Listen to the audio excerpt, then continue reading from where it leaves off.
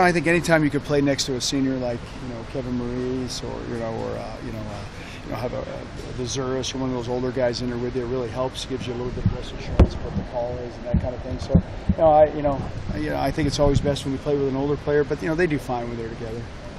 Biggest thing to them is just in the group, we just continue to develop depth and for them to be consistent. Yeah, Alex Davis is a guy who looked like had a pretty good day on Saturday.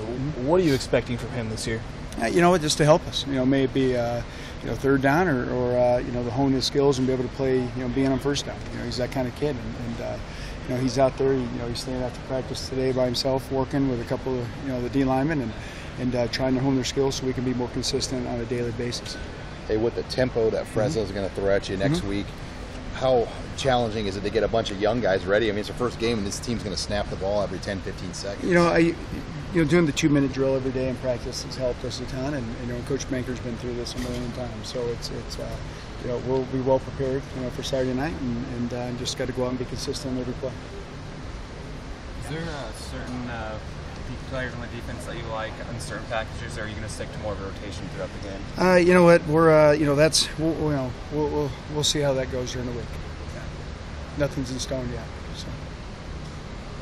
Having the referees in practice, they didn't really use them a lot last year, but having those guys here to man that 2-minute drill and do these things, how helpful is it? Oh, it's great. It's great. I mean, in terms of just making the field like game tempo. Where you got officials in there telling you if you're offsides or you're lined up incorrectly, wherever it may be, spotting the ball. I think it's helped us a ton, and it's a staff that's been there and done that with Coach Riley.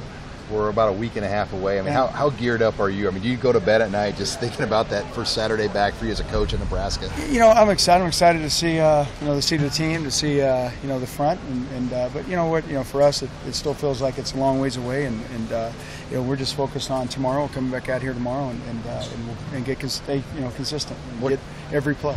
What's the ticket request list like been for John Parrella and the family for game one? A lot of friends coming back. And a lot of friends and family coming. But they're not coming to see me. They're coming to see the team, and that's what we try to tell the kids. No one's coming to see us coaches. They're coming to watch them play. I think there might be one person in the crowd watching me. It's my wife. So that's it.